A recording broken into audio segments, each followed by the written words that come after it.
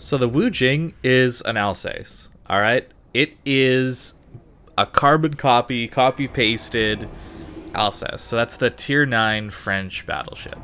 And it's very, very, very good. So if you're not interested in grinding the French line at all, that doesn't interest you, or you're looking for a Tier 9 premium ship, it is a solid option. Obviously, you can get the same performance for free in the Alsace at Tier 9 on the French tree, and honestly, those battleships are pretty solid these days, thanks to Deadeye making a lot of their somewhat poor dispersion guns, at least at lower tiers and mid tiers. Republic's always been pretty accurate, but the mid tier ones seem to have kind of wonky dispersion, but that's kind of been fixed by Deadeye. They have pretty solid concealment, and you get a nice speed boost to either throttle jockey, kind of to dodge shells, or you can get into positions way quicker. This ship has 380mm guns, so you're not going to really be overmatching much at this tier, but against broadsides, it's pretty disgusting for the most part. Unless people get really lucky, you're going to be smashing people's broadsides. You saw that Freddy take like a 26k salvo. Siegfried got lucky. It happens, but because it's a battleship, but eventually people will get punished by this ship. Now, I really, really, really enjoy 12-gun battleships. I don't know why, I just like them a lot more than the 8-gun or 6-gun battleships that are in the game. Even the 9-gun ones. They just feel more powerful to me. Even though I know that the smaller... all that matters is the number of gun hits, or shells that hit the target, and 12-gun battleships generally have worse dispersion, so you hit less shells. I just like them for some reason. And the really special part about a ship like this is your ability to push quickly, flank quickly, or disengage quickly. So if you're someone who struggles to position your ship, or struggles to know where you should be at different points in the battle, this would be a good ship for you. The speed allows you to make decisions later and still be effective. A ship like the Vermont is really challenging, I think, because positioning is so hard, because you're so slow. But a ship like this, the Wujing, you can get into positions really quickly and catch destroyers as they're trying to escape. And I have taken Gunfeeder, I believe it's called now. So that's why I was able to switch to HE really quickly and smash this gearing for most of his HP. I make a mistake and I swap to AP though here. I should have kept with HE and just finished the gearing off. I don't know why I thought the Georgia would get him or something like that. But I was thinking, oh, I need to swap to AP for the Wujing coming in on the enemy team to try and Citadel him as he attacks our Georgia. I should have just stayed with the HE to finish off the gearing. I would have had more than enough time, but I didn't. Small misplay there. But a ship like this does have turtleback. So the enemy Wujing, it's possible to Citadel, but it's not super likely. You saw where I was aiming though. I was aiming for the turrets. That is the most reliable way to Citadel a French battleship. For whatever reason, I've found that shooting a French battleship under the turrets is way, way, way more reliable, or likely way to Citadel them, than shooting underneath the smokestacks. Republic is probably the best example of this. Speed boost saving our life here, which is really, really nice. Speed boost is so nice for these stop-go type of deal situations where you need to dodge torpedoes, you need to get behind cover quickly. The AA on the ship isn't bad, but I mean, it's a Lexington, it's a whole tier lower than me, so we should be doing okay against it. But it's nothing really that special or that much to write home about. Playing this ship is about positioning, like most battleships, but this one only has 32mm of armor everywhere. So you don't get a massive amount of armor to shatter HE. If you're facing a Musashi or Yamato, you're just going to get overmatched. Shikushima as well, of course. So you got to be a little bit careful. And because of your massive amounts of speed, you can actually get yourself into trouble really, really, really quickly, I've found. If you overcommit to a flank, you'll die very, very fast. There you go, some pretty solid dispersion. The deadeye skill really, really helps out some of these ships that have mediocre dispersion. I should talk about the secondaries really quickly. They're really not worth taking. I know you've seen different games of me playing old Alsace with secondary builds before the 10.0 patch, where it was a lot of fun to run IFHE on all these secondaries and just really go for it. They have really, really, really, really bad dispersion now. They hardly hit anything, and you still have to invest quite a bit of points in it. You're giving up main gun dispersion. I just really, really don't think it's worth it. Especially if you get into a tier 10 game, which is quite campy and passive these days. I think the full build is going to be Concealment, Deadeye, and then your choice of Fire Prevention or Superintendent. That's really what it's going to be. I think I have tried this ship with the secondary build, and it worked out okay, but that was mainly because I had broadsides and my main guns were putting in work. It wasn't because the secondaries were doing good. It's just because the base ship is just pretty good. And even if you put a secondary build on it, the base ship will do pretty good. But you definitely want to buff these main guns because they're just so nice. Even though they're only 380mm guns, they have massive amounts of pen for their caliber. So broadsides at long range aren't a huge issue to get through. Maybe a Kremlin or Yamato at long range are going to be the things that will shatter your shells on its belt. But most other ships, you're going to be able to Citadel at really, really long ranges, regardless of the tier of Battleship. It's really, really, really nice to have. Now, should you get a Wujing? I don't know. I think it's a decent ship. I think if you got it as in the crates, if you're trying to get the Bajie, and you got it in the crates, I wouldn't be disappointed with getting this ship at all. You've got yourself a premium Alsace, which is great. It's really fun. But the Bajie is the real prize of the Pan-Asian Lunar New Year.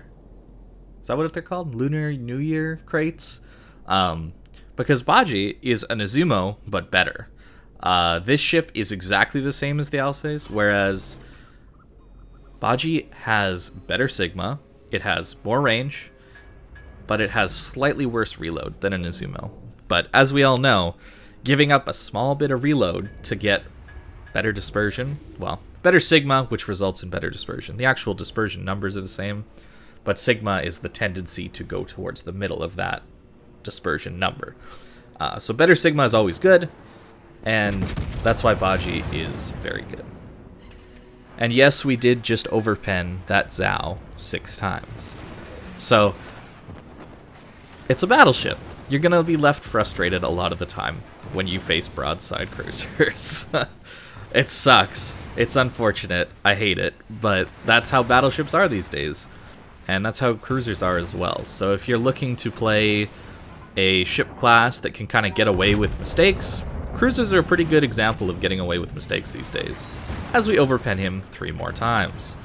To anybody who thinks cruisers are underpowered and need buffs, I wholeheartedly disagree. Yeah, I wholeheartedly disagree. Cruisers are in a very, very strong state, and have been for a long time.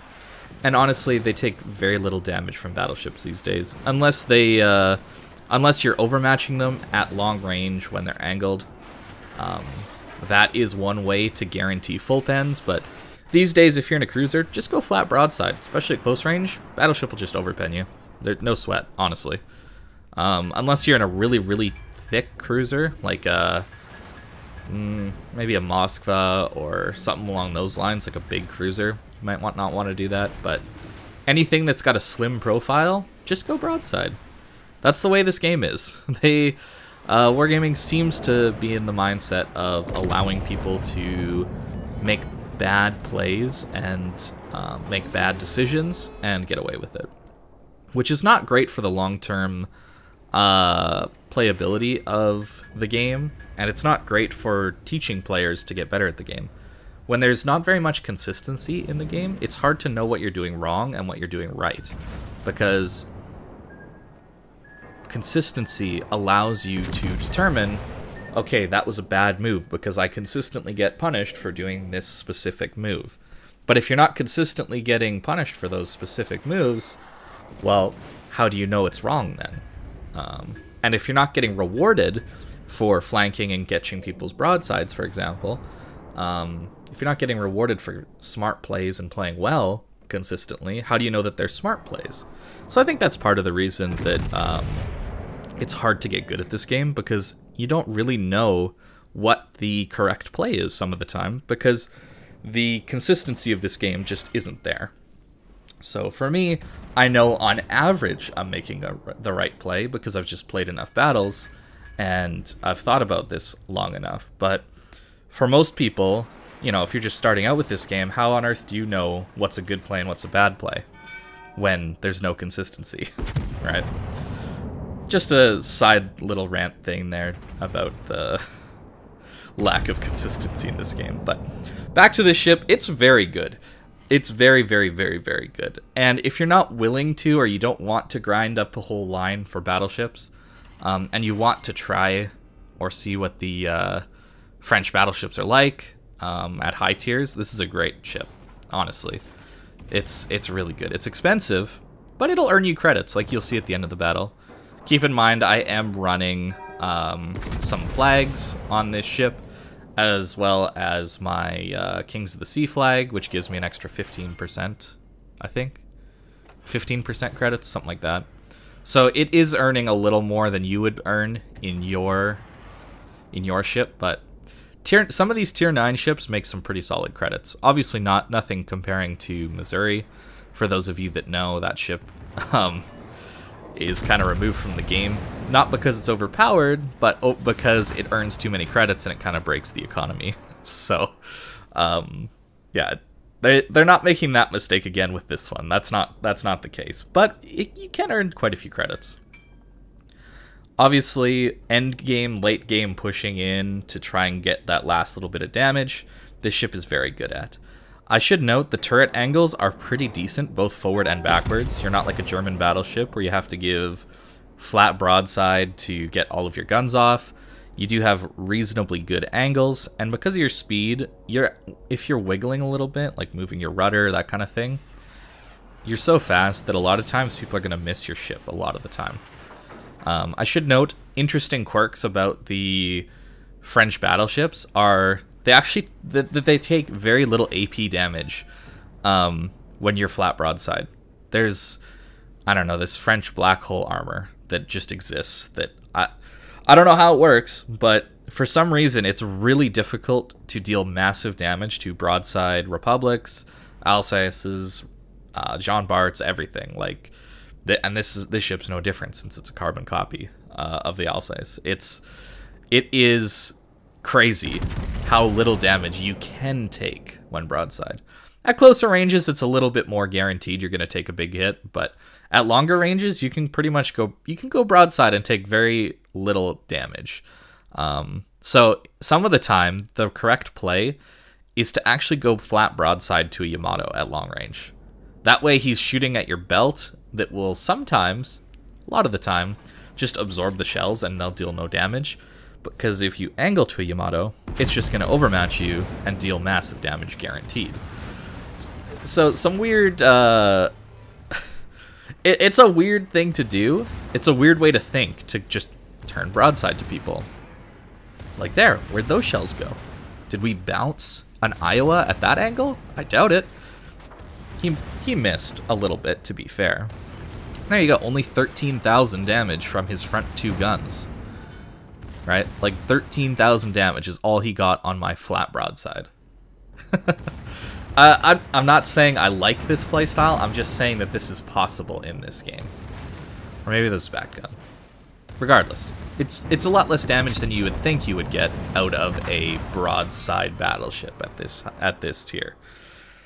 So, it's a good ship, it's fun. I mean, this, I think, was my first game playing it. We got a Kraken. And look at that, well over 1 million credits. Yeah, a pretty solid result, honestly. I have fun with this ship. I enjoy the speedy playstyle and fast maneuverability. And now, the decent accuracy. This is a good ship. And the way I would set it up is pretty much my standard battleship build. You can see here I was trying the full secondary kind of thing with IFHE and everything. You do get a reasonable range out of it, 12-kilometer range on the secondaries, but the accuracy was so bad with it that I can't recommend you play like this. It's really, really not worth it for all of the skill points that you have to invest. So I like Gunfeeder, and then I also would probably like AA skills, because your AA isn't actually that bad. You get a decent rating, an okay range, so your continuous damage and your shell explosions are decent. You've got 9 flak, which is pretty good. If you find pushing into torps is a problem, you could definitely run Vigilance. If you want faster turret traverse, right, you get it down to 34.5, pretty solid. Or if you find you need a priority target, you can. This row and this row, it's really your preference kind of thing on what you would want. I would do AA. Then I would also do Adrenaline Rush to start. That's just free DPM, basically, as you get lower on HP. Don't take super heavy AP shells. It's really, really, really bad. These other skills are decent.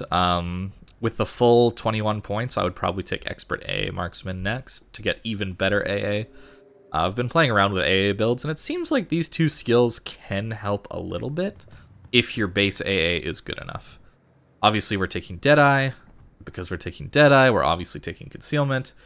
And then it's up to you if you want Fire Prevention or Emergency Repair Expert, which, for whatever reason, I keep thinking is Superintendent.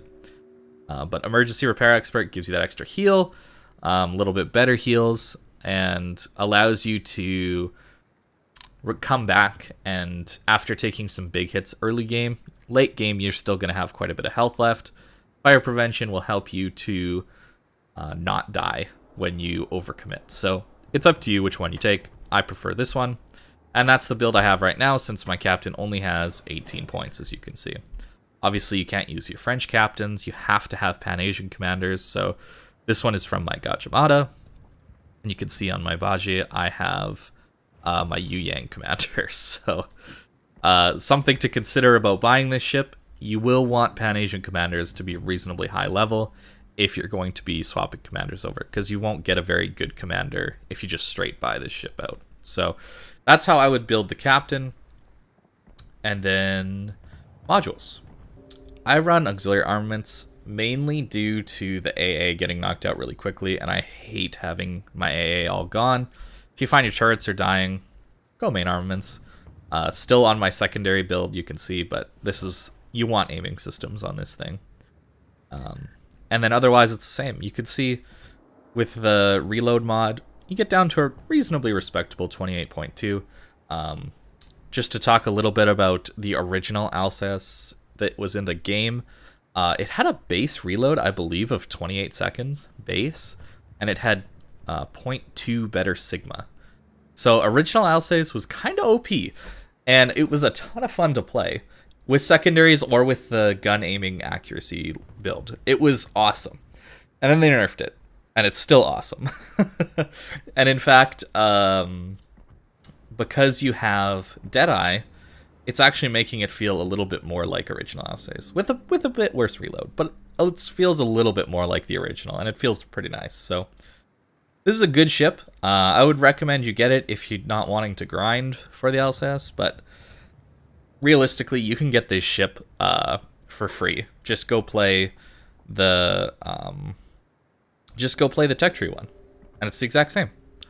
So yeah, I don't think it's necessarily worth buying if you're willing to grind for this one, but if you happen to get it in a crate because you're going for the Bajie, which is worth getting, I think getting the Wujing is not a bad result if you're going for the Bajie.